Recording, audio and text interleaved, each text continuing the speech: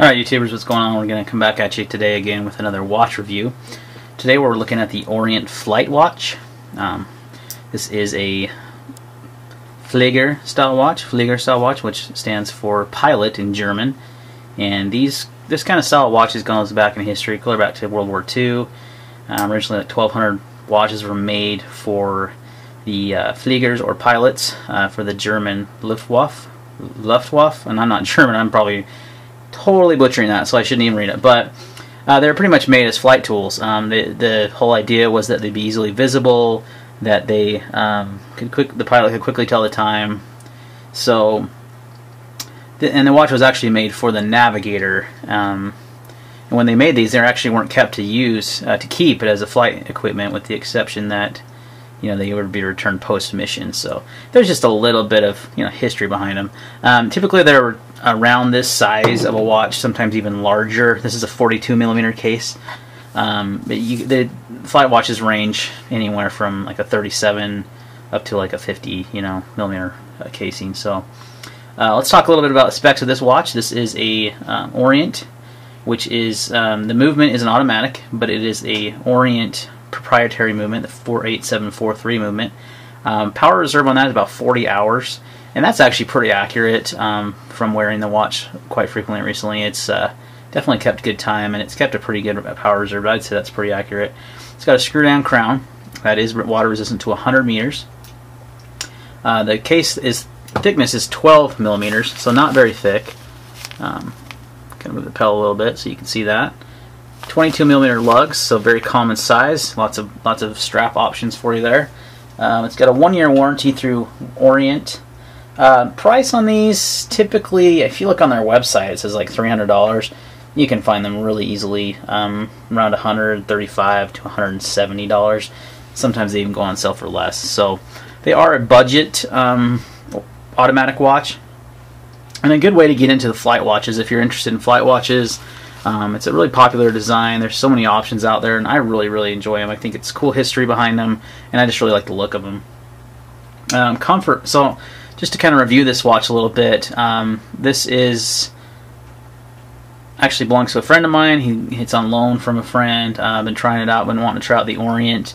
Hadn't had a chance to purchase one yet. They're kind of hard to find actually right now, especially in like a normal black dial. There's quite a few options. I think there's a blue, a tan, a green. There's like a PVD coated case. So there's a lot of options. They're pretty highly collectible watches as well. Comfort wise, it's a very comfortable watch. Now a lot of comfort has to do with the strap, but as far as wearing it on your wrist and the size of the case, again, I have like about a 7 1/4 inch, and I'm just going to show you a wrist shot here. I have about a 7 1/4 inch wrist, and it's about a perfect size watch for me. I absolutely love this size. It's just sort of kind of my sweet spot. 42, 43 millimeters is my sweet spot for watches. Very comfortable. It sits pretty flat on your arm, so it's not uncomfortable. It doesn't move around a lot, unlike some of the bigger cased watches. So there's a quick wrist shot for you. Very comfortable. Accuracy of the time. The movement is a self-winding time movement, so it's not going to. It's not hand wound. Best way to say that. You cannot, wind it by hand. It is self-winding, so it just goes off the movement of your arm. Oh, we're losing it there because I didn't strap it back on. Let's do that. Which, a lot of automatics are like that. The Seiko Monster that I reviewed earlier, the first generation, is like that. The Seiko SKO 007 and 009, which are both very popular watches, are both like that. So I'm having a hard time with this pillow all of a sudden. Stay still. There we go. Trying to get the glare off is actually what I was trying to accomplish. So there we are. So accuracy wise has been pretty good. It has gained a little bit of time, but not much. Pretty typical for a budget automatic. Style, I think this really is a good example of the Flieger style of watch, the flight watch. It's got the a lot of the original flight watches had this type of dial. Instead of having your 12, 1, 2, 3, 4, 5, 6, etc., they actually have minute markers, 5, 10, 15, 20 instead. Then you have your triangle here at the top for the 12 o'clock. That's actually pretty common. If you notice in the smaller dial, you actually do see the 1, 2, 3, 4, 5, 6. Some of the flight watches also have like military time on them instead, so it is a military style watch, which I'm really fond of the military style watches. It's definitely a very cool niche, I think, in the watch industry. So it does a really good job of meeting that style. I would give that a 4 out of 5. Comfort's definitely a 4 out of 5, and accuracy of the time, it's been about 4. It's a pretty high ranking, but I base that on the price, because you're not paying a lot of money for this watch. So lume on this watch is okay.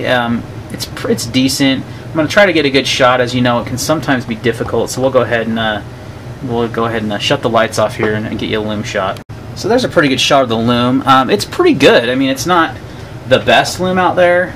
It's nice and green, and again, on camera it's really hard to capture this. It looks a little bit more bluish green and actually in person versus what you see here.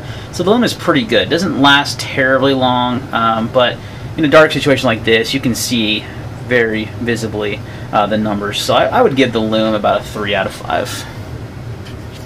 So lume is good on the watch. Not the best, not like Seiko quality lume, but it is pretty good. A lot of flight watches don't have the best lume, so that's, you know, pretty standard. But it's not horrible, but it's not great either. So kind of take that into consideration if that's a big deal. But for the money, again, this is a really good deal. Overall, I'll give this watch a 4 out of 5 stars. That's kind of how I'm going to kind of start rating my watches, based on those kind of things: comfort, accuracy of time, the style, the lume, and how it represents the actual style of watch, whether it be a